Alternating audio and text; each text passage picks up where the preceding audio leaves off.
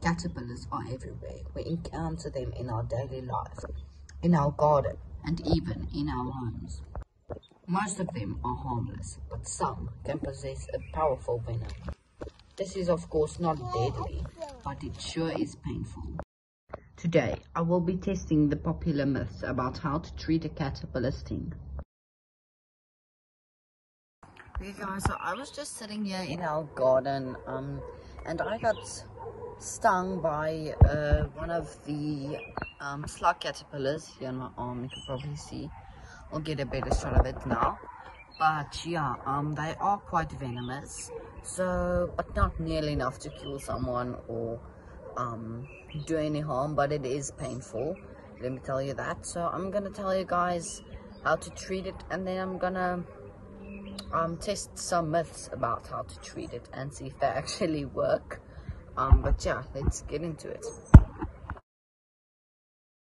So one of the first things that people say you need to do is use a little like tape or a glass platelet, and I just have one of these microscope glass things, and there's mosquitoes all over the place. But in any case, then so you just basically rub it to get the little hairs off, which I'm gonna do now. It does feel quite nice, but I don't think you are supposed to scratch it. So let's see. I don't feel that it's working, it's just getting worse. You could see it's getting much more red. The camera doesn't even pick up how red it is, but it's getting way worse. So I don't think that works, but what you could do is maybe use some tape and then just pull it off. I think that would work better. And let's test the next myth. Okay guys, so I got some water, which is the next myth. So apparently you should use some water, and it's actually hurting quite bad. But yeah, some people say you must use cold water, and other people say you need to use hot water. So first I'm gonna use some cold water. Let's see, and then just rub it in. That does not work. It's getting much worse. That's just our dogs. But I'm gonna try the hot water or the lukewarm water. That's way better.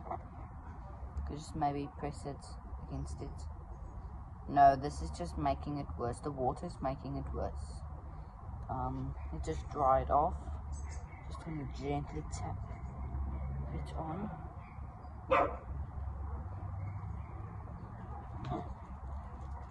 And see if it works. I'm not feeling anything. But then I'm going to just turn this around. Not any water is going to go on, and I'm just going to apply some hot water to it. That definitely helps. And then we're just going to see if the cold water helps as well. The cold water, I don't think it's helping. Yeah, the hot water helps much better. But yeah. Okay guys, so the conclusion